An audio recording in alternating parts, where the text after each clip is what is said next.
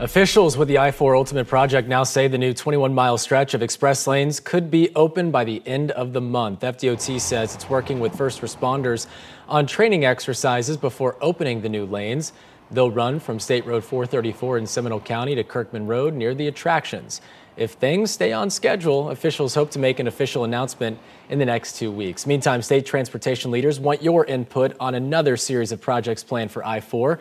They include a new interchange at Darrell Carter Parkway and redesigning the exit at Sand Lake Road.